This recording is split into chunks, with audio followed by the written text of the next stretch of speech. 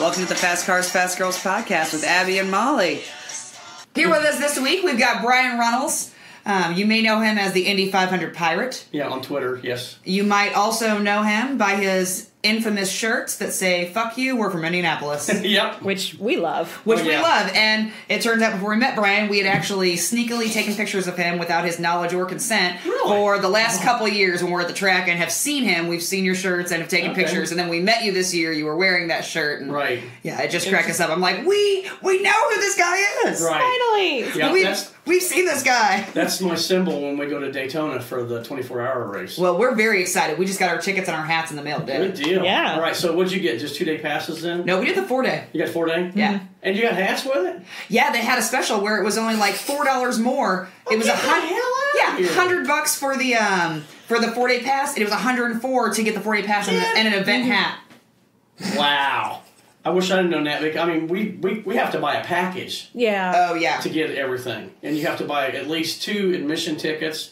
But the camping pass is nothing. It's like $40. I know. That's what we... Yeah. But see, you can't get... Did you get a camping pass? Yes, we grabbed a camping pass. We did just in case. Because we know you guys said you had room, but we figured just in case. So, yeah. Or you can't... Did you get a pass inside? No. Those are sold out. Yeah, so they'll sell out immediately. And I don't know how Doug even got us in on that. Because he went one year and... He's very personable. He bought a pass for the outside campground. And then him and Gabe went inside and started walking around and found a pass to get inside. And they came inside, and well, lo and behold, next year they asked Doug, they sent him a letter and said, "Do you want to renew?" He's like, "Sure." And when he renewed, it was an inside camp pass. Hey. Okay. Let it happen. And so maybe that will happen for you two next year. That'd be awesome. I mean, you're going to enjoy it. It is a freaking blast. Now, all right. Well, Brian, tell us. So you've been working at the Indianapolis Motor Speedway for how many years? This makes 36 this year. 36 years. So how'd you get started? I had a bunch of friends that worked there, and I grew up in Greencastle, which is just west of Indianapolis, the Speedway area. Home of DePaul University. There you go, exactly. Right. We must have had this conversation before, I think. No, I have a friend who's from Greencastle. Okay, all right. But a few of my friends worked at the Speedway. Okay. And we would always have a party on Memorial Day weekend every year on the night before the 500. Saturday night party. A few of us were underage. It happens. It happens. It happens. And then it's happened on this podcast. Always at like midnight, a group of these guys would say, "Man, we got to go." Like, where are you going? Well, we work at the Speedway. We got to go to work. And at that time, you had to. I mean, 16th Street would back up. Oh, yeah. And there used to be a parking lot at the end of Georgetown. No, It was the Goodyear facility for years. That's right now. It's the Lockup facility for IPD. That's the barns that are over there at the end of right there by the railroad viaduct. Do you know what I'm talking about? Yeah, like 30th. And No. This is on 16th Street by the railroad viaduct. Yeah. But to get in that parking lot, you had to be there super early because you had to cross. Oh yeah.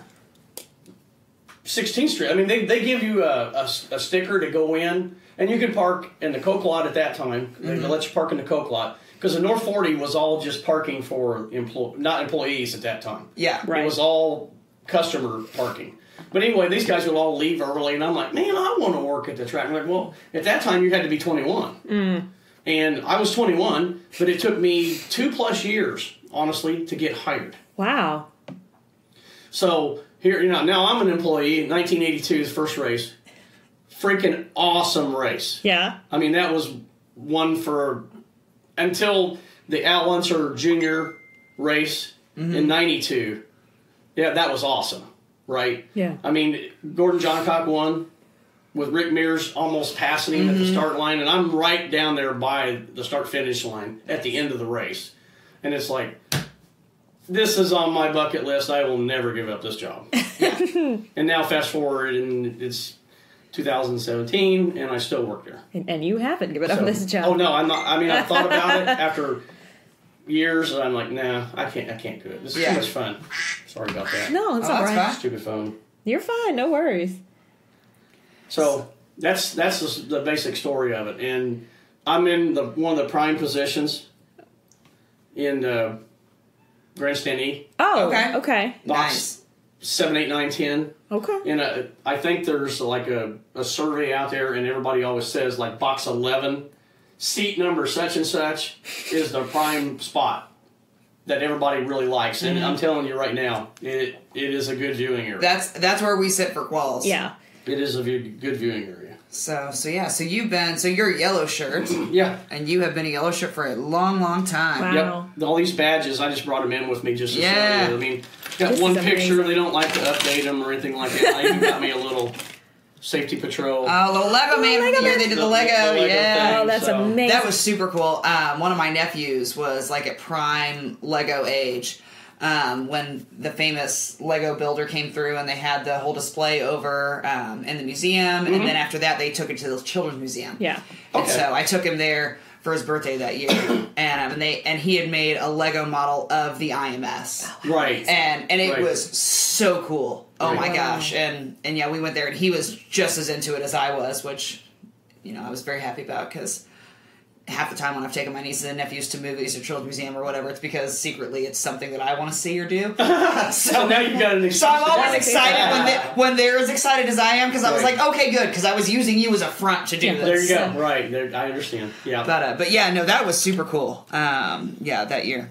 Yeah, they came out That's with them awesome. this year for all the drivers. Yeah. Several of the drivers, and then they came up with the safety patrol. and Yeah, I'm like, with the yellow shirt. Oh man, I gotta get You one of them. have to at You that have point. to. You have to. 100%. Right. So when you joined, did you have to go through any training? Or? No, it was just basically you just showed up, Yeah. and at that time there was an old wooden structure up between 3 and 4. Then they called it the North Cottage. You just showed up and picked up. You already had your stuff because you were supposed to come like April 30th or something like that. Okay. You could come pick up your hat and shirt, Okay. and you furnish your own pants, shoes, blah blah blah, stuff Yeah. like that.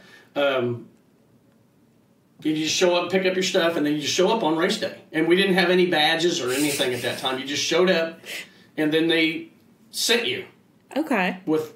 And the deal is to tell them on your application that you worked with people in this area, and Yes. you would get to work with them. Ah. And so all my buddies worked in East End. So consequently, they sent me to East End too. Okay. Yes. And I've told all my friends that I've gotten hired there. I've probably gotten 20 people over the years hired there. Just make sure you put on your application that you know me. Yeah. And you work. I work in East End, and you would like to work in East End. And see, I just told Molly last week, so my mom's best friend Zora, her sister Mary Damjanovic was a yellow shirt for years and years and years as well. Probably joined about the same time that you did. Yeah. And she worked in the garages. And so for years, I was really excited and had looked into that. And she said the same thing. She said, when you apply, put my name down, Right. and then you'll end up in the garages, Right. this and this and this.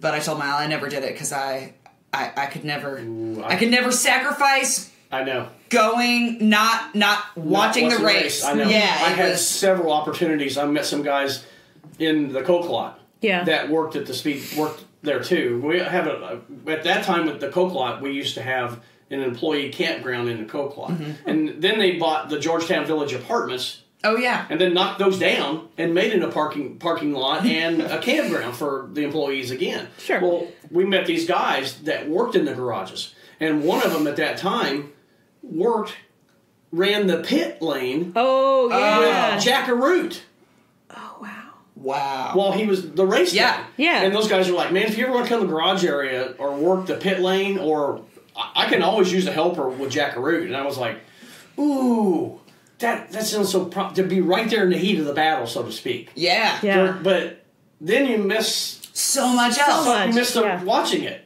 Yeah. It's because I'm basically getting paid To sit there and watch the race? I'm just standing there and watching. Right? yeah. Stand there. Right. I mean, my vantage point. I don't even know what the tickets are anymore because we don't tear them off. At one time, we used to tear off Yeah. the stuff, and I don't even know what it is anymore. The price, because I don't even look at them anymore.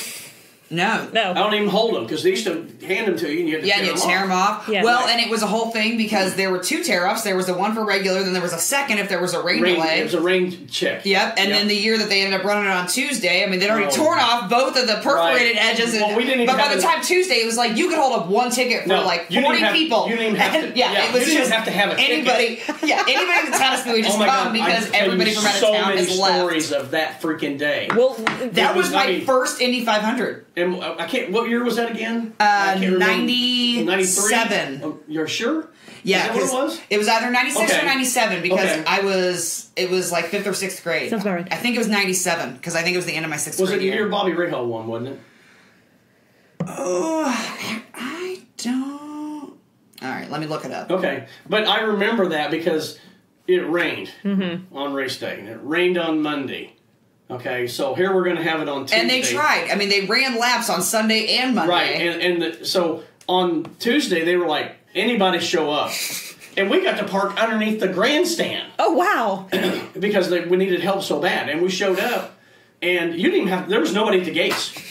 There was nobody at the main gate at 16th and Georgetown. Oh, that's because funny. We didn't have enough employees. That's funny. Yeah. And oh, shit, no, it was Ari Lindike who won that year. Okay. Yeah. Right. But it was a madhouse in East Stand because everybody that never got to set in East Stand wanted to set in East Stand. Oh, no. And you got 22 seats in a row. Yeah. Okay. You got 1 through 11 and 12 through 22 on the next row for the same letter. A has this. We don't have A and B rows anymore. Yeah. Start at C? Maybe it's D. A, B, and C, I think, are gone. Because we call that the dead man zone now. After the 73-500, they took out all of those seats. But, I mean, it was like 30 people trying to get in 22 seats. Oh, wow. And it was like, people were coming up with the ticket, and our instructions was, if anybody has the ticket, they get the seat. Well, yeah. Yeah. And you have to ask the other people to leave. Yeah. Well, how do you ask them to leave? I mean, how do you enforce this? Well, right? I mean, that's what I say to Molly every time she says, well, we're not allowed to do this. I said, how are they going to enforce it? Right. Because I'm very pro breaking rules. So. Oh, that's the way to do it. Yeah. Unless somebody tells you not to, exactly. Then you do it. Easy to ask forgiveness. There you go. You know, they're like, well, we can't do this. How are you going to enforce that, though? Right. How are you going to enforce it? So. Right. Yeah, so asking people to get up out of their seats. Right. I just stood and looked at the crowd, and I'm just like this with my hands out, and I'm like, come on, people, look at all these empty seats in B stand and right. Well, and I will Southwest Vista. And I will say our seats were in Southwest Vista that year, and we went back to our section. In fact, we went back to our seats on Monday. On Tuesday, we moved up a little higher because it was pretty cleared out. But I mean, Southwest Vista's right next to Sandy. I mean, they were still great seats. Yeah. But it's not the vantage point that you get. It's not the same. Yeah. No, which is why we sit in E for Qualls and not Southwest Vista. It's totally different. Yeah. It is. Yeah. I mean, those are the best seats in the house as far as I'm concerned. Yeah, they're very good. The first 10 plus years, I worked. Right now I'm in 7, 8, 9, 10. Mm-hmm. Box 7, 8, 9, 10. And the stairs go up and they split, right? Mm-hmm. Okay, the first 10 plus years I worked in 12, 13, 14, 15. And you lose a little bit of the pit lane. Mm-hmm. Just one box over. Mm-hmm. But I did develop a relationship with this family that I still go over and see on race morning. Well, yeah. And there's hugs all around, and I've seen this one girl, and this a couple years ago, I'm like, you're drinking! And I've known her since 82, 83, and she's like, well, I'm 21 now. And I'm like, holy smoke. Obviously, she's older than that. Yeah, yeah. But, yeah, I mean, I've seen these families come in, and at that time, it was, the tickets were willed, basically, to people. And to get that seat, somebody had to die. Mm-hmm. Yeah. And it's still almost that way. It's a tough seat. They have changed the rules that you can only will your tickets once. Okay. So you can will them to and it has to be a fairly direct relative. So a sibling, a child, or a grandchild. Okay. Or I mean, you can go the other way, but I don't know why you would. And so I've said for years, that because the tickets are in my mom's name, which I told her when we started buying tickets that we should put them in my name just so that we wouldn't have to mess around with the whole willing situation. Right. But nobody listens to a 12-year-old. I also said we should. I also said we should have made the kitchen twice as big. But yeah, so well, but there. I mean, you could have done this and said, "Hey, your address is at my house." So even though she might have died, the tickets still come in her name. You can still keep them. Well, what I said to her was, when she dies, because she said, "Well, should I just, should I transfer them to you now?" And my sister and I both said, "No, you transfer them to one of our children." Mm-hmm. Yeah, because that's the greatest longevity of the ticket life. Right.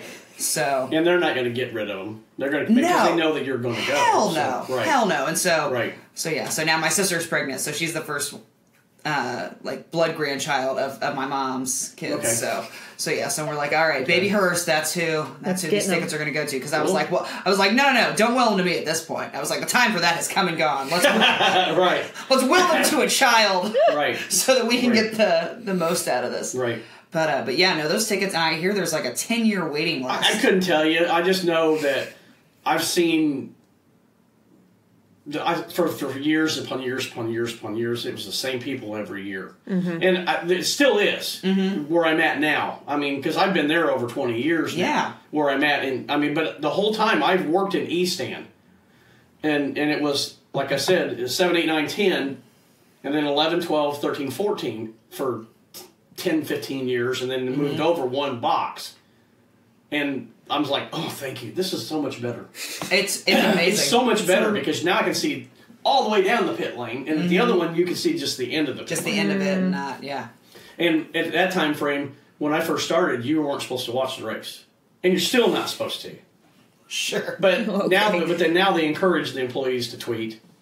During the race, and that's nice. So it gets out there on social media, so it generates a buzz, stuff like that. Yeah. And you've met Doug Bowles. He's a personal person. Oh. He loves to see the tweets during the race. He loves it. Oh my gosh, that's one of the things I love the most about him. Well, he's so approachable. Oh, definitely. And I think that's.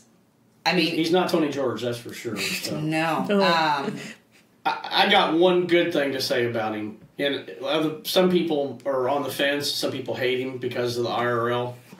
And I look at it like that whole thing right there he was saving the speedway. Yeah, he was. In his mind, Clark wasn't going to come one year, and he didn't want to be known as the one that was going to kill the Indianapolis 500. Absolutely. Well, and I think that I actually read. I told Molly, I don't remember where it was. I'm sure I sent it to you at the time, but it was a really good article that talked about the split. And it was somebody who was involved on the kart end, or maybe on the IRL end, but it was somebody that got involved to kind of help smooth things over. It was, too little, too late. Yeah. They hired this person when they were already past the point of no return. The split was going to happen. It was like a mediator. Right. But it was like they should have hired him, a year in advance. Right. And something that he said, which I thought was really important, is that everybody had really good intentions from kart and IRL. Yeah. Everybody thought that they had the sport's best interest at heart, and nobody came at it from a malicious standpoint to ruin this side or ruin that side. Everybody wanted to see the sport flourish. Right. They just didn't have great communication about how to do that. Right. Yeah. But if you look back in history, at that time, kart was ruled by Roger Penske, and Ganassi was coming up, and a few other like Derek Walker. Yep. And Pat Patrick, people like that, and Newman Haas. Yeah. Right? They were ruled by that. Which and they didn't give a fuck about the small teams. No, they didn't. They did and not. I think at the time that it was formed, when it was like a for owners, by owners kind of thing, they were looking out for teams when it started. Yeah. But then it grew into this thing where it ended up just being, the monopoly of the big teams and fuck the small teams. Right. And it never should have gotten that way. No. They should have stuck with okay, if we're run by team owners, if we're all together as team owners, it should be all team owners. Right. And that's where I think kart went wrong. Yeah. Yeah, they slit their own throat. They did. They did. And anybody that split from the Indy 500, because regardless of what the rest of your season does, I mean, that's the Super Bowl of this sport. Right. If you have the Indy 500, you will win that war. Right. Period. Mm-hmm. It wasn't pretty for a lot of us. I've got a picture from the Indianapolis Star that Gary Varvel drew. Mm-hmm. When a few of the teams started coming back, and one of them was Michael Andretti.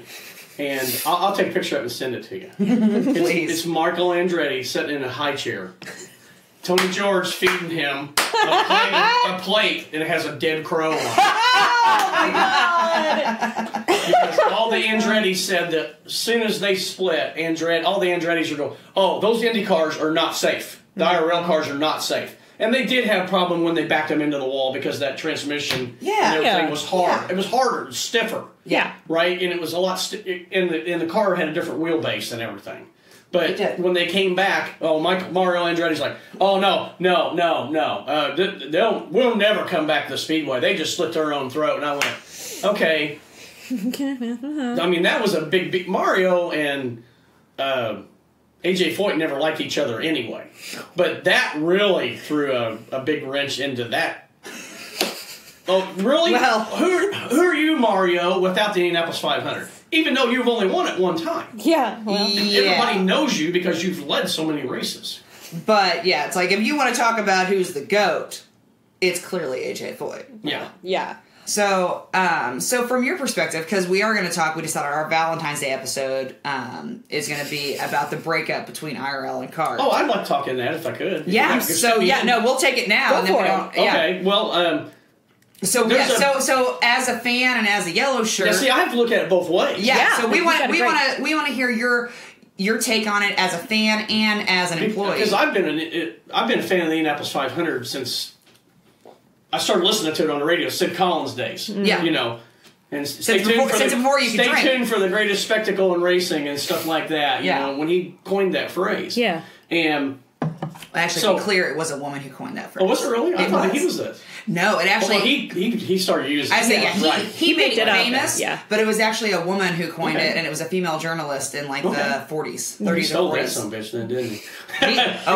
He sure did. He took it and made it his own. Right. But yeah, it was actually a woman who coined that right, phrase. but I have to look at it both ways. Yeah. Mm-hmm. But because for years, I worked 4 qualifying days when we had 4 qualifying days. And race day. So I worked 5 days during the month of May. Yeah. And now, when they knocked it down to 2 days, I worked that a couple times, and I'm like, it's not the same. The 2 days are not the same. It's not. And now when they do this, they actually have the pole day on the second day. That's totally different. I can't knock it because they're trying to get people involved again. Right. And trying to get you to come back 2 days. Well, and we discussed that, you know, and when they knocked it to 2 days, you know, how they do it, where you qualify for the Fast 9 on what should be bump day, and hopefully this year what will actually be bump day. Right. And then they have the shoot it on Sunday. It's so that you have fans both days, and I get that. But it's like, I mean, I grew up, this is the house I grew up in. Yeah. 3.5 blocks from the track. Right. You know, so I grew up knowing the 4 days of qualifications. I mean, I remember even... you know, in the early 2000s, there were still 4 days of qualifications. And we went down to a cousin's wedding in Gatlinburg, and it was one of the qualifications weekends. Right. And even though the family came from everywhere, we were the only family that actually came from Indiana at that time. Yeah. We still had quals on the TV in the cabin we all stayed in the entire weekend because it was Indy 500 qualifications. Right. And they televised quite a bit of it. They would televise, I mean, and both weekends and all this business. And so I appreciate, you know, that they're trying to get fans and stands both days, and I appreciate a lot of things they're trying to do to bring in a younger crowd, because it was, you know, older crowd that was really dedicated to come 4 days. And with the CART split and all that, it's like you ended up, there's almost like a generational gap. And I feel like they're doing a lot of really good things to bridge that and to bring people back into it and to generate interest in like our age group. And well, the problem is now is that we've skipped a generation. We have. And because I took my kids I got a divorce in 98. So I've already been working at the Speedway obviously since 82. Yeah. But I started taking my kids every May now because I have them on the weekends and I'm taking the kids to the track. They grew up playing with other employees' kids. And so then I stopped working like 4 days at the Speedway on qualifying days. And now I'm just strictly a fan again. Over in turn 3. Yeah. Or turn 2, depending on what day of the week it is or something like that. But I got to look at it both ways because I'm a fan for, we'll just say 29 days out of 30. Well, it's 31 days in May. But yeah. And there's actually a book, I believe it was called 31 Days in May. And this was written in, early 60s, I think it was. I think I've seen that late title. 50s. Yeah. And when I was in junior high, I checked out every book in the library in Greencastle Junior High. Every book. And read all these books. So consequently, at one time, I could name all the winners. Wow. From 1911 to like 1960 something. That's awesome. But I got to look at it both ways because I'm an employee, but I'm an employee not counting that road race that we have, which I understand why the Speedway's doing it. Let's put it that way. Trying to keep, hey, it's fresh in the mind, but it's a road race, and I'm not a road race for IndyCars. I like ovals. Oh, no, you're in good company. No, I'm you're an oval very person. good. We call ourselves, we always say, we are speed whores. There you go. And you don't hit speeds on road courses. Well, now to take that back, Road America is pretty quick, pretty fast. That's true. That's true. But That's it's true. so big of a track, it's a pain in the butt to go everywhere. And you got to do it. You got to go around everywhere in order to see it. But, yeah, I'm an oval person. But, Yeah, that's why we're not mad at Ed Carpenter. I mean, his Well, adopted dad was Tony George, and we're like, we get it. You only race ovals? Like, we get it. We're big oval fans. I understand. We need more ovals. We need to go back to Chicagoland. We need to go back to Kentucky. Chicagoland would be awesome. Kentucky, my I God. love the Kentucky track. Shit, I went. A buddy of mine called me. He worked at Belterra, and he's like, hey, man, I got tickets. You want to come down to this? And I'm like, okay. And I drove down there, and I went, shit. It's like 2 hours, dude. It's Why haven't I nothing. been coming to this race?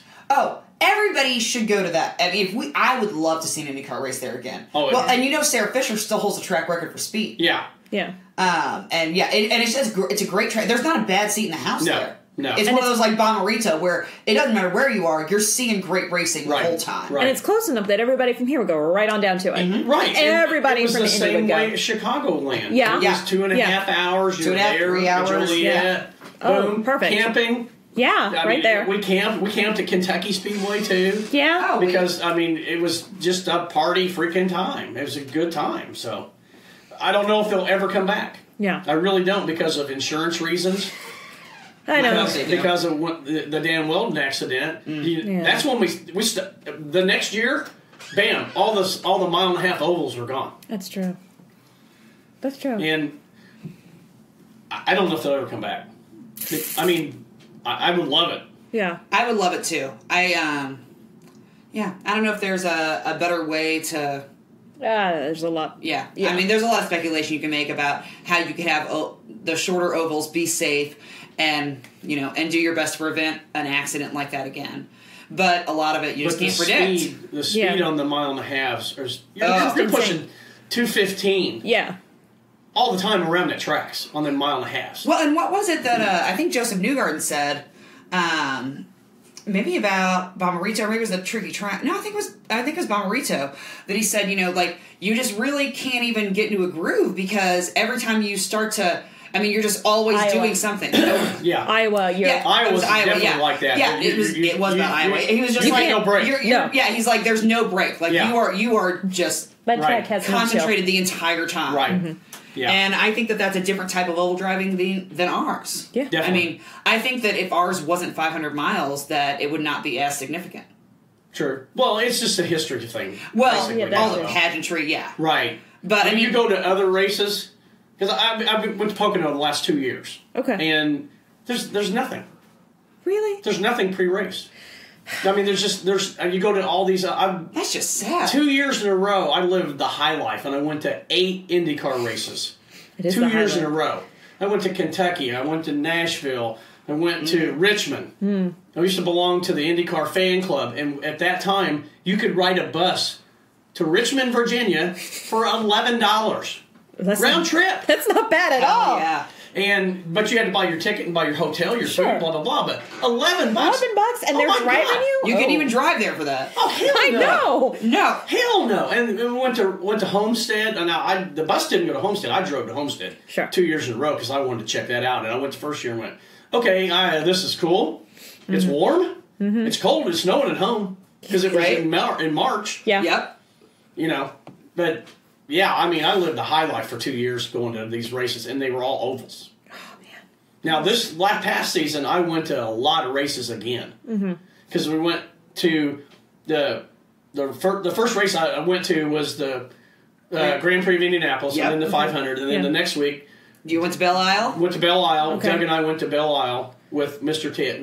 Now, Tom didn't go, but Ted went with us too. Yep. Yeah. And another school teacher, Monty's school teacher, went with us. And then the 2 weeks later... Was it 2 weeks later? I ended up going to... Texas. Iowa. Yeah, I'm going to go to Texas this next year, though. Okay. I'm going to go again. I went once and I did not enjoy it because it was hot. It's fucking Texas. Elio led every freaking lap of that race. It was not even a race. Oh, man. But we went to a lot of races this year. And I'm going to do it again. Well, you did Mid-Ohio. Yep. Went to Road America. Yep. You did Bomarito. Oh, yeah. St. Louis. Yeah, Gateway, yeah. Gateway. Yeah. Pocono. Yep. Went to Pocono then the next week. Pocono was on a Sunday. The next week, the Indy... Well, no, wait a minute. Hang on. Back that up. Was it Pocono? Well, Pocono and Iowa were the same week, basically. Yeah, they're like, you just flip over. Yeah. It was like a Sunday and then a Saturday. Yeah, it was a good time, and the job I've got now where I can take off and I can go. That's nice. Awesome. So it's a cool event to do. So as a fan, you're more of an oval fan. So. Oh, definitely. But but to get my fix, I had to go to road course races this year. Well, and our first, we went to the Indy GP, the GP of Indy, right? And then the Mid-Ohio was our first road course on the road, right? And that's a great track. It was fun. And the grounds are great, and all the people there were awesome. That was one of the things that we said that we loved. You didn't camp though, did you? We did. Oh, you did? Oh, yeah. Why didn't you camp with us? Because we didn't know where we were at. Well, we hadn't met you yet. We hadn't met you yet. Okay, but you hadn't met Doug. No. Oh, you had when you walked up that time? You didn't even know Doug? No, that was the first time. Oh, my God, when you two walked up, I thought you knew him from... No. Wow, because I was sitting there when you walked up. We had interacted on Twitter, and it said that we want to meet up and all that, and then we walk up and we see his big sign with the Indy camping, and it says at Indy 500 camping, right? And I was like Indy 500 camping, right? And they were like, hey, and I was like, we're fast cars, fast girls, right? There you go, right. And then they yelled, and so we just sat down and just were fast friends. But no, that was the first time that we met any of you guys. It's a good group. When we travel in a group like that, it's fun. It is. Nice. Well, just like when you were going to go to the 24 this year, you're going to meet some really fun people. And nobody is an asshole in the group that we're with. That's what I really like about it. We met guys. We have a group that comes from New York every year now too. That's awesome. Damn. So with the split, as a fan and as an employee, where did you fall on all I that? had to be side with the Indianapolis Motor Speedway for what Tony George was doing, because, like I said in the past, he was protecting his and family's investment. Because how would you like to go down in history as the guy that killed the Indianapolis 500? No. That's not right. Or the family because we're not Holman family now. Basically, we're the George family. Mm-hmm. And who wants to be known as the person that killed the Indianapolis 500? So he's got to protect his investment and his family's investment. I dig it. I dig that part. Sure. I wasn't mad at the kart guys. But as May came along, that shit started really pissing me off when all these guys were like, well, fuck the 500, fuck the Speedway. Who needs milk? You're going to be back. Yeah. You'll be back one day, fuckers. I'll tell you what, my favorite is the years that they tried to run, what was it, the Michigan 500? Oh, the US 500? Yeah, on the same day. Okay, that was way before any kind of social media, right? And they had that accident on the first, before they even got the green flag. As they were coming to the green flag. Somebody crashed on the fucking parade flag. Yeah. And he used the pull car. It was Jimmy, I watched it on I think it was one of those 30 for 30 things. Yeah. Somebody put it on Twitter a couple weeks ago, and I watched that. It was the ESPN thing. Oh, yeah. And Jimmy Vassar did a Kogan and just turned the car right into the other two front guys in the front row on the parade lap. and they wrecked half the freaking field. Well, within 5 minutes of this happening, there's a buzz in the grandstand because I think they started their race like a half hour before the 500. That's about right. Yeah. And there's a buzz through the grandstand, and it's going through the grandstand what happened in Michigan. That's amazing. Oh, and this is way before any kind of social media. Somebody got a phone. Somehow somebody knew.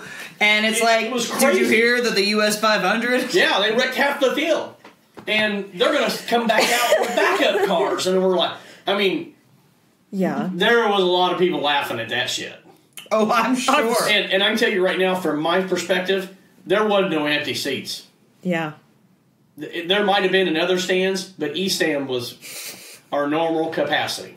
I mean, yeah. But I looked at it, and then who was it first that came back? I think it was Ganassi. Mm-hmm. Right? And he came back, and then Penske come back.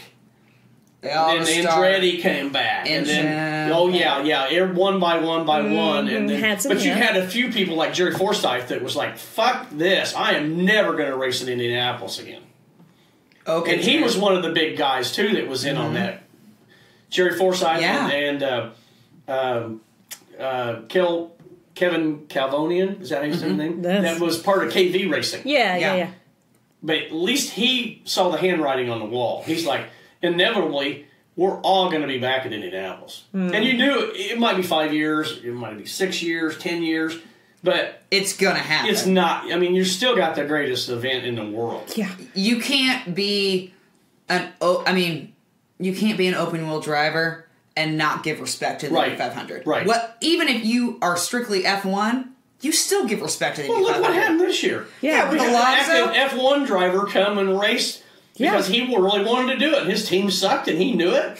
And he's got a great manager with, God darn it, what's his name? It's from Zionsville. The team manager's from Zionsville. Brown? Yeah, Zach Brown. Yeah. He had that marketing out of Zionsville, and he's like, yeah, go, man. We'll get this to work. And an active driver comes. Yeah. Yeah. It's insane. Yeah, I mean, I know. How you going to not be here? Seriously, if you're going to be an IndyCar driver, how are you not going to be there? And all those guys are, screw that. We're not going back. And eventually, they're all back. Yeah. Now, there's where we lost our fan base. Yes. Because nobody knew what the hell was going on. That's exactly what happened. And now you got two different series split. Well, we didn't have the advent of social media. Right. And so it was simply press releases, and if you sought it out, you could find the information. But it wasn't readily available to everybody. From my perspective, from hearing people that are the taxi cab fans, right? And I don't even call those races. To me, those are just events. No. Yeah. NASCAB. The NAPCAR, whatever you want to call it. I like NAPCAR. Yeah. That's what happened this year. It's just... Well, I know these drivers. They're American drivers. Okay, yeah, you're correct on that. But are they the best drivers in the world? Not necessarily. No. I mean, you could put, not a fan of Danica, put her in a taxi cab and she could still drive one. Yeah. Not very good, but she's still out there racing. Yeah. But I just, IndyCar is where everybody wants to be. I mean, there's how many taxi cab drivers... Oh, I love driving IndyCar. Right? Yeah. Whereas how many IndyCar drivers say, oh, I'd love to drive NASCAR. Yeah. They all say, oh, I'm open to that opportunity. I'd enjoy it, this and that. But it's nobody's big goal to drive in NASCAR. Right. No. But unfortunately with that split is where NASCAR gained a bunch of fans is because they didn't have that drama. They didn't have that turmoil. And so, nobody knew, should I be a kart fan? Should I be an IRL fan? Well, I know these guys. I know these, and so it's like, all this shit's happening. It's like, I like some guys here, I like some guys here. I don't know what's going to happen with this. Oh, but I know all these guys, and they seem to have their shit together. Right, and we lost big names. We did. In that time frame with Rick Mears retiring, and Mario, and then Foyt, and blah, blah, all these other guys that are Bobby Ray Hall, and Danny Sullivan, and all these names all that retiring. not happened, NASCAR would have never been bigger than IndyCar, in my opinion. It all happened at the same time. At the same time. Right, it was like a perfect storm. Right, for NASCAR. Yes. And not a perfect storm for... No, it was a perfect racing. Storm in all the wrong ways for us in open wheel. Right. I think had that not happened, NASCAR would not have ended up with the fan base and notoriety that it has now. Right. I think that had we had a stable open wheel league and there wasn't all this unknown... that the fans would have just stayed there and said, well, we know these drivers and this is that. Right, yeah. I don't know how we're going to ever get it back. I mean, my kids have the opportunity now to go with me anytime I go to the track because one of these, pretty much carte blanche. I can get in any Well, day. you're leaving one of those with you.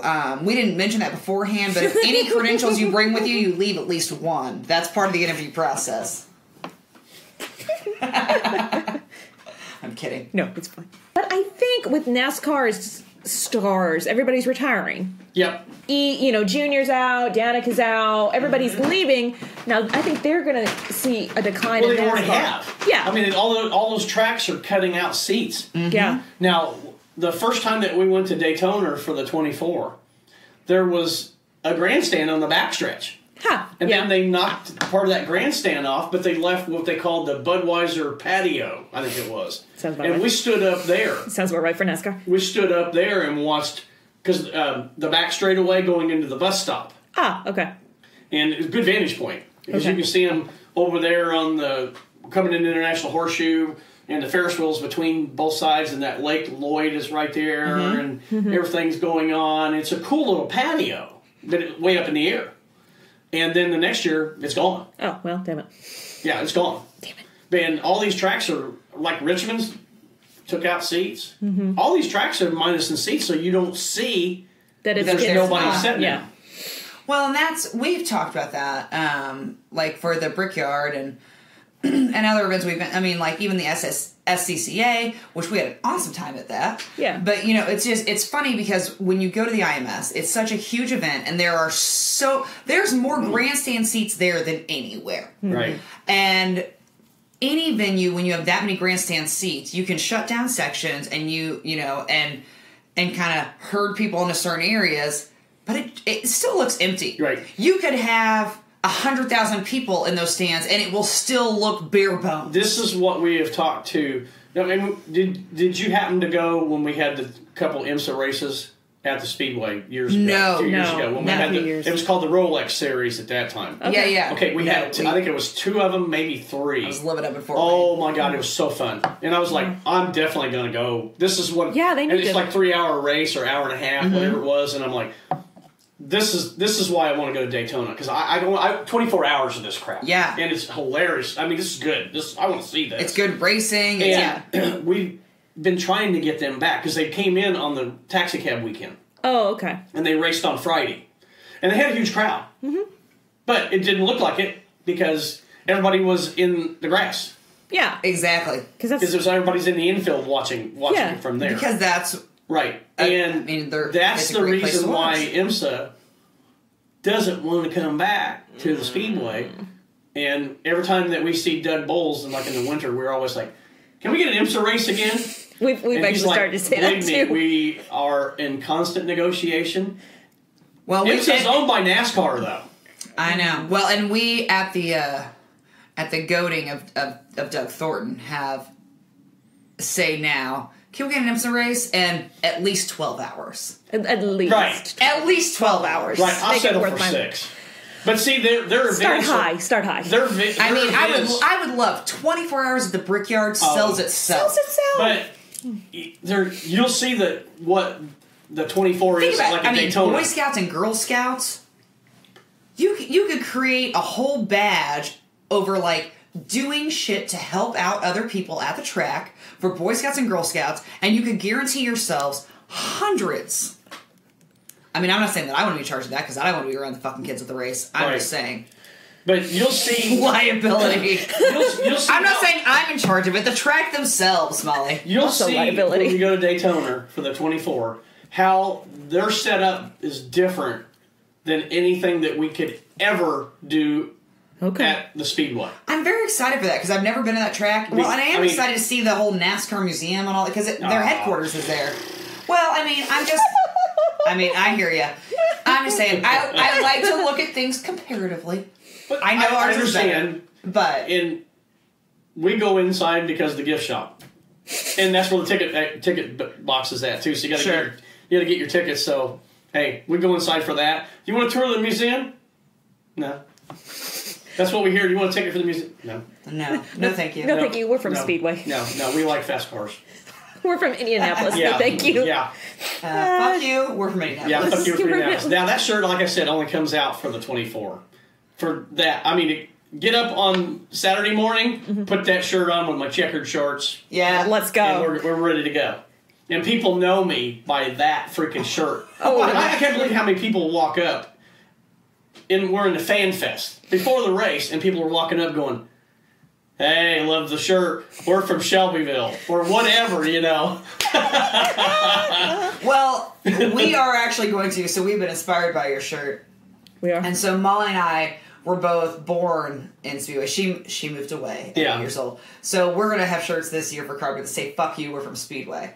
So, We printed up, I printed up some ones from, you see the commercials on TV all the time. Like Teespring or... The T-shirts print up for family events. And Yeah, stuff. yeah. I printed up a bunch of them years ago that said, "Hell yes, we're from Speedway, Indiana." Because they wouldn't print up, "Fuck you, We're we're from- from Speedway." Yeah, we're going to have to go buy... I even got a phone call while I'm doing this online from them From the, that said, sir. "You do know you have a cuss word." Yeah. And I'm like, "Yeah, can you not print it?" "Well, we just wanted to let you know that there is a cuss word in your draft." You're like, I don't think anybody types "fuck" accidentally. Oh, right. Well, no, this was the hell yes. Oh, Hell yes, we're from Speedway, Indiana. Do you know that there's a cuss word? It's not a cuss word, it's in the Bible. I know, but they called to Yeah, to we're going to verify. have to go get our own. I've got a lady phone number I can give you both, and she'll print anything. Beautiful. And it's a good price, too. Oh, Beautiful. okay, even better. I mean, one shirt, 20 shirts. I've already talked to her on the phone. She's like, there's a tweet, a Facebook post that she has, like, it's the new chatter of Avon. Oh, okay. And then there's an old chatter of Avon. Well, she's on both of them, and she can do print-up shirts. Awesome. So, and I asked her, I said, "One or how many?" She goes, "Well," and she quoted me a price of like $15 for one shirt, with the half sleeves. And I said, "Now, you do print up cuss words, right?" She goes, What do you mean?" And I said, "I got a shirt that says, 'Fuck you, we're from Indianapolis.'" And she's like, "Oh yeah, I'd print that." I'm sure there's a line. Well, that's probably. quality because I want for Carb Day or for some of the Quals days for us to have some Fast Cars, Fast Girls shirts. That'd be cool. So, Yeah. but they might say on the front, "Fuck you" for Speedway. Now, so, did you see my Carb Day shirt? "Fuck you, it's Carb Day." Yeah, "Fuck you, you fucking fuck." It's Carb Day. Yeah. Fuck you, That was a $30 T-shirt. I wear it one fucking day a year. Yeah, but no, it gets its use. Right. But no, I've taken a picture of you in that shirt as Yeah. well. Long before we met. That's my Carb Day shirt. That comes out one day Fuck a year. you, fucking fuck. Yeah, nobody will get that if I wore that at any other event. No. Right. No. It's only Indy 500 fans. Like, you say Carb Day, and they're like, "Oh, yeah." Oh yeah, Carb we Day. have to explain to people when we go to other facilities. And they're like, "What's Carb Day?" Wait, what do you mean carb? Is that like where everybody doesn't eat carbohydrates or something? You're like, "Yeah," because we're really concerned about our health there at you these go. tracks. There you go. Right. Sure, that's what we do in Indiana. That's the problem. Yes, the carbs. Right. Oh. So tell us, what's the craziest thing you've seen? Tell us some stories, because I know you've seen some stuff. You got to give us Definitely. a couple. Go back into the 80s, and the first day at Quals was, at that time, was called the second biggest sporting event in the world. Because you had well over 100,000 people that would show up for one day at Quals. Yeah. Show up live. Not even, Right. and it was televised on network television. And we used to have, and this is before, not that this is bad, before MAD was invented. Mothers Against Drunk Driving. Sure. And people would come and just get obliterated on the first day of Quals. And I would see frats, organizations show up, on the first day of Quals, and they would just drink themselves silly. And one year, I remember it rained during the Quals, and one guy was so drunk, his group moved away from him and just left him in the rain. Because he passed out. Right. Oh. Okay. And then we used to have a guy that he was a Napa district manager or something like that over so many stores. He would hand out tickets to his customers, and they would show up, and he would have cases upon cases upon cases of beer. Oh my God. And soda. Yeah. And it got to the point where he fucking stopped bringing it because the crowd stopped coming. Huh. And that was about the time the split. Right around that time is when that all stopped. But when all that started about the drinking and driving and stuff like that, the huge parties and all these frat guys, I'm talking not 10, I'm talking 20 like 30. A big chapters group on show chapters, up. yeah. And they're all over the place in East End.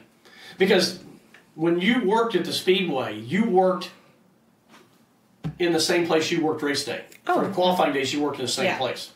You might not have been in the exact same stand, but you were in same East area. End. You weren't going to work race day in turn 1 and be in turn 4 for quals. No, not unless you requested something like that. Yeah. And if you got out of Grandstand E, it was difficult to get back. Yeah, I bet. So you never asked to leave your area. Yeah. I say same with garages. I know that from Mary. Right. It was the same thing. Like once you were in the garages, you didn't request to leave because you were never going to get back in. Right. Now it scared me a few years ago when we had the Rolling Stones race. Yeah. The Rolling Stones race, the Rolling Stones concert. Yeah. They asked for volunteers, and I said, "Well, what would be our job?" And they're like, "Gates," and I went. I'll clear one thing up. I will work gates for this event. Mm-hmm. But if I show up for race day and I'm supposed to be at gates, there's going to be I'm going to be calling some people. I'm going to riot. Right.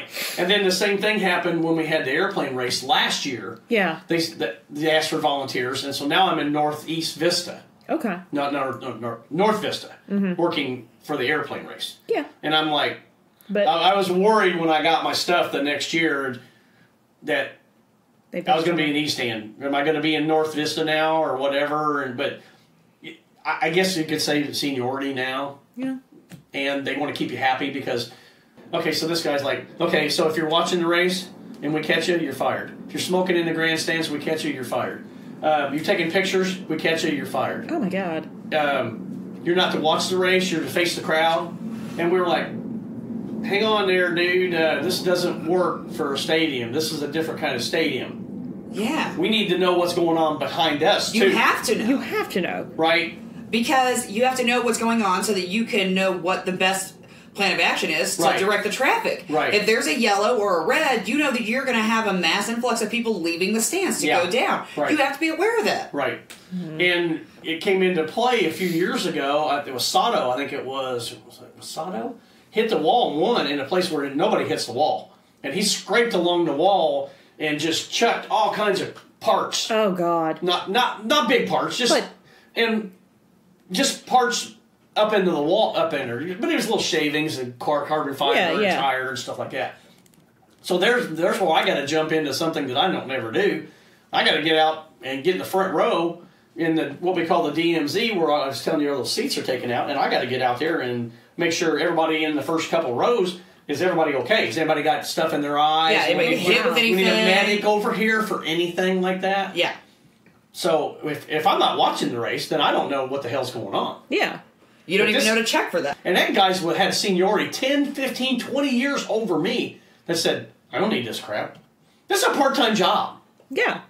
I don't need to be threatened.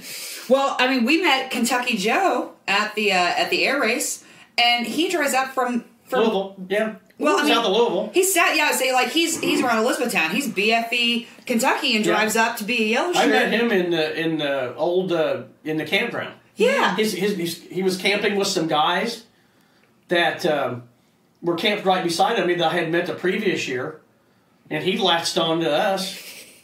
Yeah. And hell, he didn't even know us, and we took him downtown ever since. He's a good guy, but it's like there's so many yellow shirts that drive. But going back to the stories, that's the funniest ones. Is the people partying, and it was just a party. Yeah. Yeah. Now race day, nobody gets stupid drunk in East End.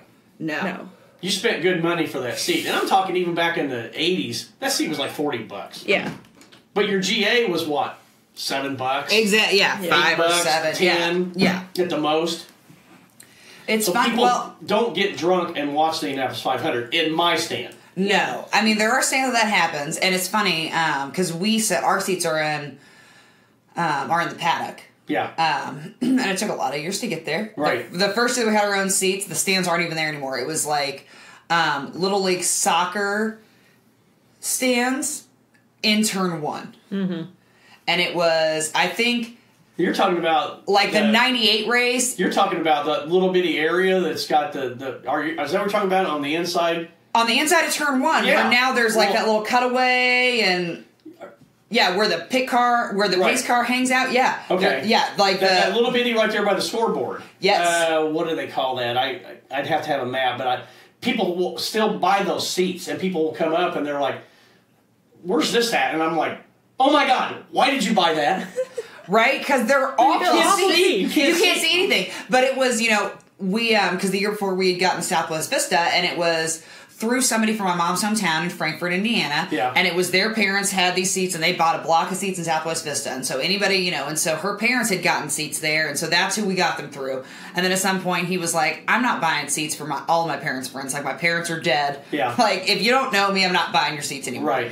And so we decided, and so we had gone that year, and then we were like, we should start getting our own seats. And so the first year, it was bottom of the barrel. But there was still great attendance, and so we didn't have access to decent seats. And we saw literally this much of the track. Yeah. We were on the inside of turn 1. Like, we saw that. We saw the inside of turn 1 and nothing else. Mm-hmm. Right. And some kind of terrace is what those are called. It makes it sound like it's a fancy seat. It is but not. It's not. No. it is not. No. Well, I say those seats aren't even there anymore. Yeah, they are. That little bitty... No. The ones where we were, okay. They're not there. This is why we're by the motorcycle park. We that were, little bitty thing is still there. That one is still there. Yeah, I know what that you're one talking is, about, but it's Now, similar to that one. Yes. It's like the exact opposite of South Vista. It's right across from it. Yeah. And it's little bitty, like you said, like kid high school football game, bleachers, and little bitty things. Now, the first year I started working in '82, all my friends had been telling me stories of what was going on across the track. Okay? Over in the original... the OG snake pit. The snake pit. The original snake pit. My friends were all, "Man, you're going to love this." Because if the race is boring, we watch what the hell's going on over there. And I show up, and I'm going, "They built bleachers!" You're like, what the hell? There's bleachers all the way through turn 1 on the inside now. And I'm like, we can't see anything. But I'm telling you what, there still wasn't...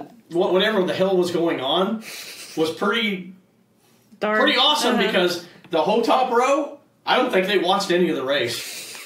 They were all standing over there looking what was going on behind them. Apocalypse, that's what it was on in the snake pit back then. Yeah, that was freaking hilarious to see that. And go back in history where those guys over there on race day are standing over there in their shirts off, baking, and we're over here in Grandstand E, colder than a mother. Oh, yeah. We got a jacket on because the grandstand concrete, and it was... Yeah. And you get the wind. The wind goes up. A little bit of wind coming up, and it was cold. It's like a whole different climate. Definitely. Yeah. So what's your favorite memory of... Well, like I said, the first year I worked, I got to go down at the end of the race, and I am standing where Gordon Johncock is coming down in the pace car, and I'm standing there. Because at that time, when we still opened the gates up so you can walk across the track, and at that time, you were supposed to... Did they still do that? Oh, yeah. Okay. It's open pre-race and post-race both. Okay. I thought they still did that for 500 only, yeah. Right, and now they encourage you to go out there and just hang, loiter, whatever you want to call it. They did not used to encourage that. No, keep going. We actually went out there with a rope and split off the crowd. One way, so people didn't try to mingle, and you had guys saying, "Come on, keep it going, keep it going, keep it going." Well, I'm at the end of the rope. Okay. And here comes the pace car with Gordon Johncock in it. And I'm like, the car goes by me, and I'm like, blah, blah, blah, blah, blah, that Camaro, just that 82 Camaro. And I'm like, oh my freaking God. I just got that, and I ran my hand down as it drove past me, and I'm like, I'm 22 years old. Right, yeah, you're like, right? I have to touch it. I have to touch the pace car. To be fair, we would all still do that today, though. Oh, definitely. Oh, yeah. Gotta touch it. Definitely. I gotta touch it as it drives by me, and I'm going, that's what I just said earlier. I'm like, this is something that I will do until I can't do it anymore. Absolutely. That was great to watch the last 10 laps of that race. And I'm standing down where we take that ANCO barrier off so they can go across that track. That was my vantage point for the last 10 laps of the race. Standing like this far is what it looked like, is what it felt like, 2 feet from the wall. And all I'm seeing is hearing the cars coming, and I see 2 helmets. I mean, the cars were so low, all you saw was the helmet above the car. Yeah. And then when they go into one, the only way you could have been closer is if you'd have been driving. Oh, hell yeah. It was so freaking cool. I mean, I still get cold chills from thinking about that. Yeah. I mean, that was so cool for the first year that I got to do that. Wow. That is cool. I mean, then you go, there's other races that are cool that I've seen, like the 92 500 was so freaking cold. Mm-hmm. And if you go back and look at history, I mean, every time they threw the green flag, somebody's into the wall because the tires were cold. Yeah. The Speedway sold out of everything that would resemble a jacket. People were buying socks. Yeah. That were for gloves. Yeah. Hats. We tried that for the air race. Yeah. It was definitely cold, yeah. But, I mean, it was...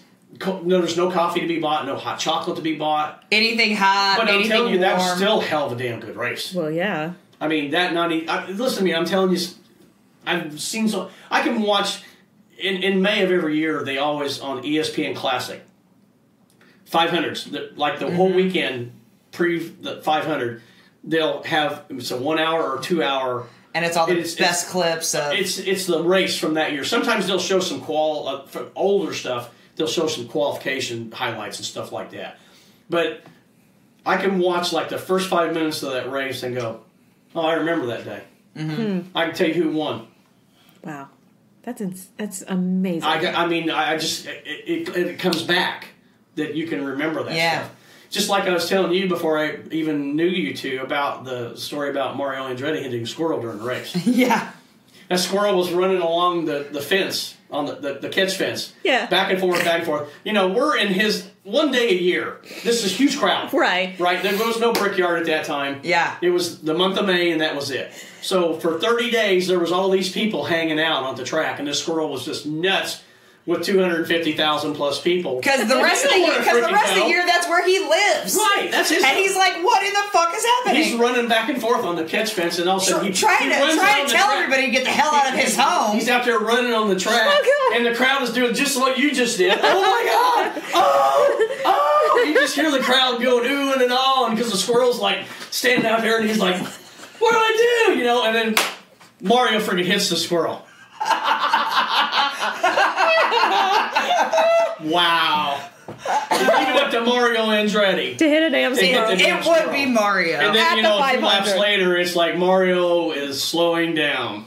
That's what's coming across. Yeah. Tom Carnegie saying it on the PA system. The squirrel. Because of the squirrel. I don't think the squirrel was what put him out. No. But I mean, it was just... let's be real. He hit the squirrel, and it was funny because when they threw caution... They had to throw a caution. Well, they had to. Right, and here comes the safety guy, and he picks it up out there. You know, he picks it up. Now, was it flat? Was it? Oh no! It was still twitching. Oh, come on! You get hit with 220 mile an hour. It ain't twitching. I don't think you're gonna be twitching, but he's picking it up by the tail. Oh. Yeah, and the crowd's like,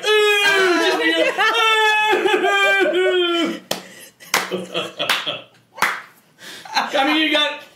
I don't know how many people in my stand, 30,000 in the whole East. Yeah. It's 30, 40,000, whatever. 20,000, whatever it is. Sure. And everybody's in this area is... Everybody's all into the same moment. Yeah. Because everybody's watching this. Yeah. God, it was... Isn't that the beauty of going to a race, though, is that when something happens in front of you, everybody that sees it, you're all family immediately. Oh, yeah. Mm-hmm.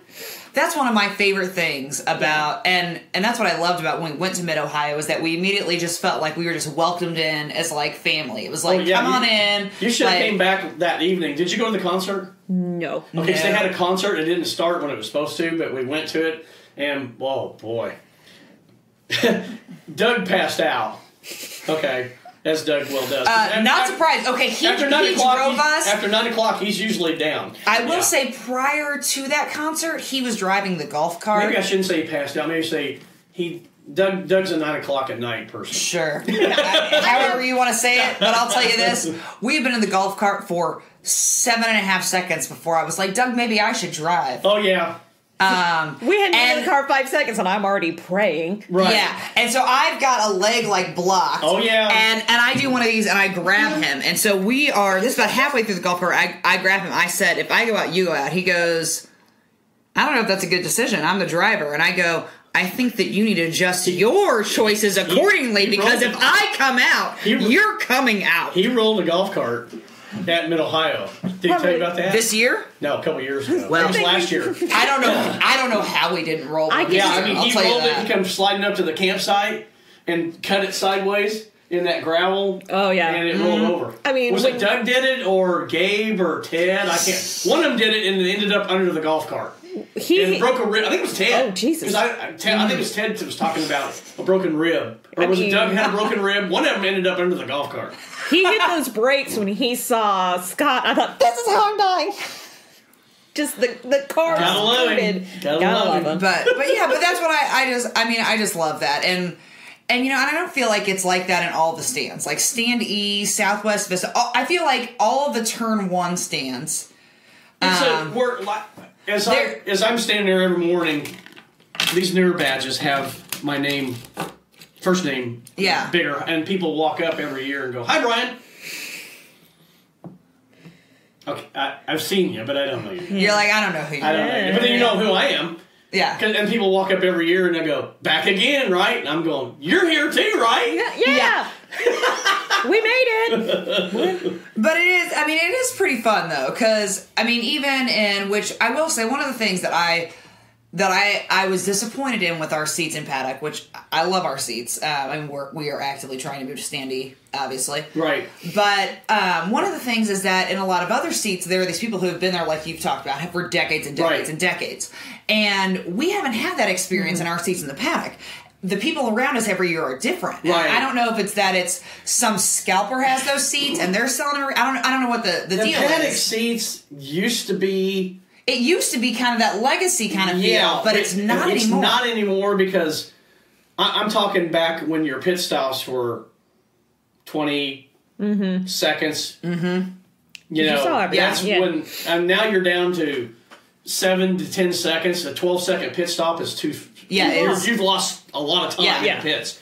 And you don't 14-second pit stop, somebody's getting 5. You don't see as much in the pits as you used to. And the same way, if you'll watch races, and you'll see those pit seats, they're not full anymore. No. That's a hard seat to sell because you don't see very much. No. And before they actually put the screens in, those seats sold. But again, I'm talking about when we had a 12-second pit stop was fast. Yeah. Yeah, but because it is real. Go back and watch some of these races, and you'll see where they jack up the car in the funniest way. They jack up the car. I mean, there's no air jacks that come underneath the car, and then these guys are just walking around going, hitting the tires. They're not changing the tires. Just hitting them. They're just putting fuel in it. Yeah. The driver gets out, has a cup of coffee, smokes a cigarette, shit like that. I'm Eats a sandwich. But it's like, you go back and watch some of the old races, the drivers were getting out. Yeah. Because it took a long time to fuel up the car. But see, those seats are hard to sell, and like the paddock is a hard sell now too because of that. That's why they put that extra row up there so you can maybe get a little higher and get more of a vantage point. True. But there's one lady that shows up in, let's see, she's like in box 12 every year, and she's ancient, and she has T-shirts every year, and everybody in her group that says Mavis's. However many. I've seen her 65th, 500. I've seen Mavis. I've seen Mavis. I don't think her name's Mavis, but Marilyn. That's her. Yes, Marilyn, and it's like. She's going up the stairs, and I stop the traffic, and I'm like, we got to let her go. Yeah. Because she's and her family's like almost wheelchair. Yeah. I mean, they're wheelchairing her to the stand. Yeah. And then she makes the hike. She's walking. She gets up. And that woman never leaves. She's up there for the entire race. The whole family around her's wearing those shirts. That's fantastic. It might have been 60 some years that she's been there. But every year she's back, and that whole group's with her. That's amazing. Now, it used to be like that for the entire stand. It did. And that was, this was my 30th year, and I'm like, some of my 5th, shit like that. Yeah. But that group has died. And again, like I said, we have lost this generation that, my kids still come. Generation X, that's the generation my we kids lost. still come, and my son's going to be 28 this year. He still comes, but guess what day he comes for? Carb Day. Carb Day. Yeah. Well, and that's where, it. so your son, so we're 33, so we're in, like, the same generation, technically, that he is. And it's like, my older siblings, they're late 40s and early 50s. And it's like, the Generation X crew, they're intermittent. And I feel like it's, they either grew up with it or they didn't, but nobody's really marketing towards them at this point. But our generation, this, like, below, we're not Generation X, but we're not necessarily millennials. Right. We're in this in-between kind of place. Very weird. I feel I'm like... classified as a baby boomer. And what year were you born? 60. Which is... right at the edge of that. You're right at the end. Right at the end of it. Yeah. But... Because my older sister was born in 66. Yeah. So, and she's technically a Generation Xer, but is she really a Generation Xer? Like, not really. Yeah. But it's like our age group, I appreciate that they have been trying to draw them in with Carb Day and things like that, and I hope that does pan out and that it spreads to other things. But what gets me is these young kids that come in now, and I shouldn't say young kids, but that's used to use that genre, and they'll come in the main gate, which is, the new main gate. Right. And they'll walk right up to us and they'll go, where's the party at? Where's the DJ? And for the pit party, not the pit party, Snake but the pit, pit party. Yeah. And we're like, you got to do this. And you got to go all the way around, then you got to go under the tunnel, and then you got to turn again. And then you'll go, and then you'll see it way over there, and they're like, wow. This is a pretty big track. Yeah. Like, hey, shit. But they're there just for the snake pit. Yeah. They're not there to watch the 500. You've got Mary Pat and Joe here. You got neighbors? No, it's family. My godmother and her son, one of my good friends. Oh, okay. He's up from Florida. So, okay. but it's interesting. I will say with our seats, even though we don't have like that generational thing, that like there is still that friendliness. Mm-hmm. Yeah. Because we make friends with everybody around us every year. Even though I would love it if it was the same people. Yeah. Right. But it's not, and so we kind of. I grew up. When we went in Southwest Vista, it was the same people every year. And I would say there was one guy that was in the very front row of Southwest Vista.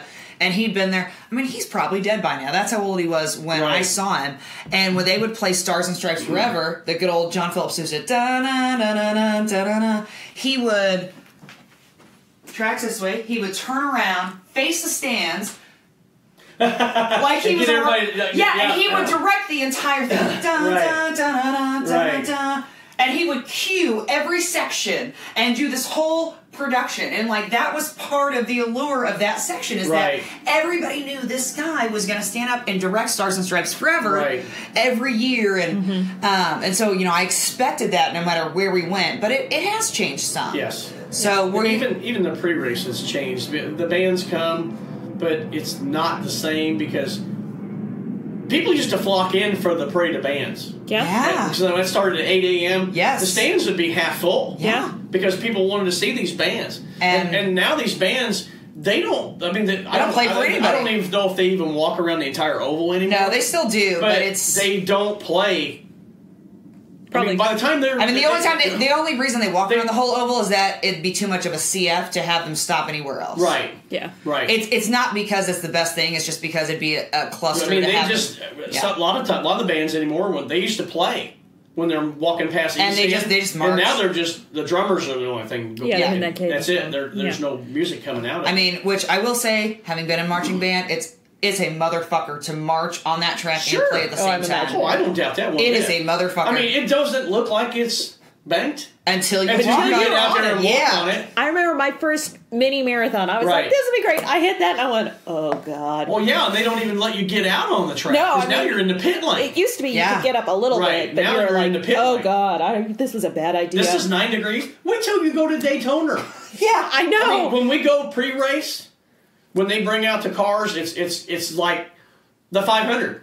Oh. Because it's the first race of the year, and they bring out a marching band. Oh, cool! Oh, I'm so excited. The car, you'll get kind of goosebumps because it's cool because here comes the American flag, and then they'll bring out all the flags from all these different countries. Oh, yeah. Because every driver has, if they're from a different country, they bring a flag out for each one. And so they're out here marching.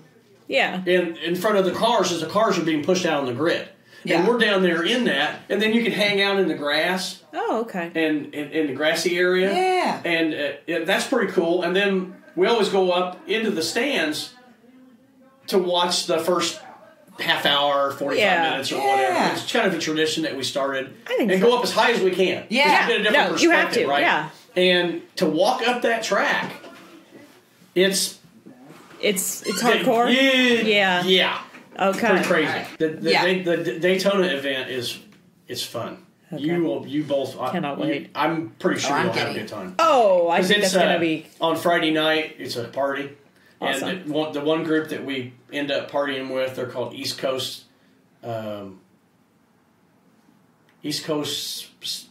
sports car group or something like that. Yeah. And they're from all over the East Coast.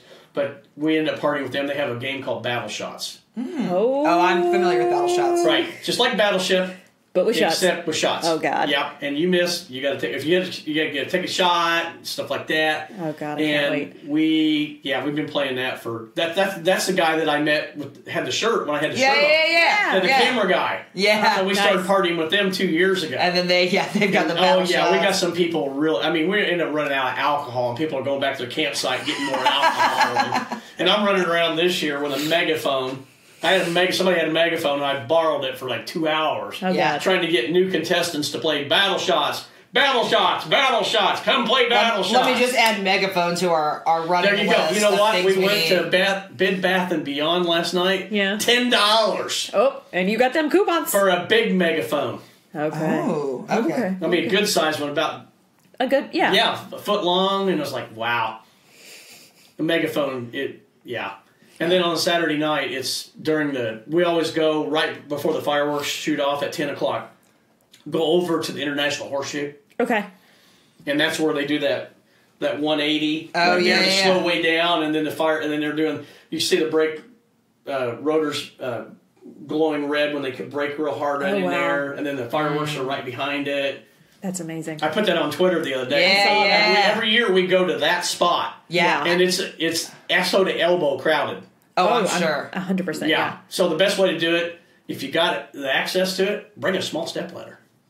Oh, I do because that's what we got ladders. We got ladders for days. That's what my buddy Joe does. It's the photographer dude. Oh, that's he has a step ladder. He puts his little step ladder up and he gets up. Let's say I'm short, so I have to have something in my house. There you go. Ta-da! I've got like a 2-step step ladder. Yep. You could bring something like that. So that's awesome. But that's what I get psyched for this. Yeah. And now May is kind of not that I'm going to ever give up on the 500, but because I always look forward to the month of May. Right. Yeah. Well, now I got this to look forward to. Yeah. Well, and you don't have to work this, and so it's a different. Right. It's a different love. Right. Yeah. It's a different love. It's not that you're not excited for the 500, but no. But this is purely a play weekend for you. Definitely. Yeah. So, all right. Well, favorite driver. Yeah. Everybody. Least favorite driver. Past. Mario, anytime. Mario Andretti. That's because I always thought, and Michael. You and my dad. And now Marco. And now Marco. Yeah. Now, when we went to Pocono this year, they had the podcast for the Mayors on Air. Yeah, Hinch. Okay, the Hinch thing, and they had it at the Payne Tour facility. Yeah. They do that every year. And those guys, by the way, are pretty cool. I don't know if you follow the Payne Tour We're following people. them there. We're talking. Okay, on Twitter. Those guys are really fun. Awesome. They came up this year at Pocono and said, "You're Indy 500 Pirate." I said, "You think?" Yes, I am. And they were like, "Yeah, we've seen these flags before at the Speedway." Yeah. On Twitter and stuff. I'm like, "Okay." So they were like, "Come over here tonight because we're having the Mayor on Air." Yeah. And they had Marco at the Mayor on Air with Hinchcliffe and who was the other one? There was 3 of them. Probably. It wasn't Newgarden. Rossi. Will. Wasn't it Will? Will Power. You're right. It was Will. Power. And Power can be funny. He can be. He can be funny. But obviously Hinchcliffe is hilarious. Oh, obviously. He's a character. Marco, they were trying to get him to. We were talking. Okay, that is real. Pocono is near Nazareth. Yeah. So people that camped beside of us were from that Nazareth area. Like they're his neighbors. And they knew him. Yeah. And they said the biggest thing with him is he has no self-confidence, is what they said. Shocker. I'm actually not surprised by that. No. Now, I'm if not he'd have surprised. won, I've read stories about this. Now, if he'd have won the first 500 that he was in when he got passed by Hornish at the end, Yeah. I think it would have changed. how much his career would be different. Oh, it'd be so much different. That's a Because very- now you're an Indy 500 winner as a rookie, just like Rossi. yeah, Exactly. Right? I mean, the difference between first and second place in the Indy 500, I mean, it's a career change. Right. Right. But I don't want to dislike Marco, but he's an Andretti. And It's I don't so want to easy to- I so want to see that curse never broken. Yeah, it's just real easy to hate him. really Yeah. easy. Yeah. Yeah. I mean, And he doesn't make it any harder to hate him. I mean, so many years I'm standing in East End watching this race, and it's Marco, or not Marco, excuse me, it's Michael and Mario. Mm-hmm. They're 1-2, 1-2. They've got the class act. Back when they had those Kmart cars. Yep. You know, they're white car, number 1 and number 2. Yep. And they're just class act. They're leading the field. But they can't pull it off. They can't close. And I'm like, They can't. okay, guys, you got a lap. You've lapped the field. There's this thing called let off that accelerator a little bit. Maybe your car might make it. But those guys were so balls to the wall. Yeah. That's all they knew. And then I read one year where Mario is leading going into lap 190. He's and I remember this, and like a little bit his turbo quit. I think what it was, and if he would have jumped down to fourth gear, because I think it was, and for cruising, and if he would have Just bumped it back. pulled it back, He'd have been fine. the motor would have lasted. But so within that 10 lap period, he's done. Well, and to me, I'll just say that to me says that you're just not that familiar with machines, because so my dad was a mechanic to like put himself through college and all that business, and so like I grew up working on cars and all that business, and we always take we take a houseboat trip every year, and so like I learned how to drive a boat from him. And his thing was, you know, whenever you drive a boat, like throttle, it's same as gas pedal. You know, he's like, okay, run your engine at 80%. Don't run your engine at 100%. Right. Mm-hmm. Same as you don't run your furnace. You don't put it to 95 degrees and leave it on for 5 minutes and then turn it off. You run it at a lesser percentage because that maximizes the life of it. Right. Mm-hmm. But I saw the Andretti's lead so many laps. Yeah. And they couldn't pull it off. And now I'm like, I don't ever want to see an Andretti ever win. I didn't even when Michael was driving still. And when he came back and drove a few years again, I was like, oh, hell no. I do not want to see him win this race. And then Marco, there's like lap 199 and Marco's leading. And it goes past me and I'm like, oh my, and the crowd's cheering. The crowd is really cheering. Yeah, and you're like, I'm like, oh my God, that curse is going to be lifted. And it's going to be this spoiled little shit who's going to win this race. And then Hornish just comes out of a shotgun and passes Says not today, Junior. Oh, yeah. Where he came up with that extra horsepower. Yeah. But The curse. I never liked Michael for the fact is I put him same time frame as Al Jr. Right? To me, the Unsers were hardworking people. Yeah. Okay? Because even though Mario drove sprint cars and stock cars and at the 24 hours of Le Mans and stuff like that, I don't know. There was always something about him I didn't like, so I didn't like Michael. And you look at Al Jr.'s wife, and she's got a fire suit on. To me, that's a working man. Yeah. I don't really have a favorite driver because they're all doing something that I would fucking love to do. Sure. I get that. So I can't say I really dislike Marco.